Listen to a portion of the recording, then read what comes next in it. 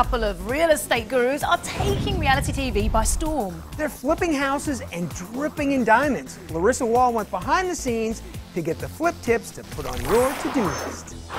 Oh, hell no. Actually, this is our order. Yeah, so.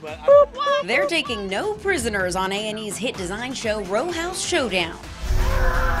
And Josh Altman and Jeff Taft are clearly the standout stars. Very, very pretty. They've been successfully flipping homes in San Diego for 6 years. So this is one of the homes that we've actually flipped here in San Diego. So this home was actually from 1913. Here's what's on the top of their flip tip list. Our #1 tip, if you want to flip a house, look for something that's been sitting on the market a long time. 3 months and over, and you can negotiate the best deals. Flip tip #2 would definitely be to put your money in the kitchen and bathrooms. Flip tip #3. Our signature colors are typically coastal colors. Stay away from the builder browns, the creams.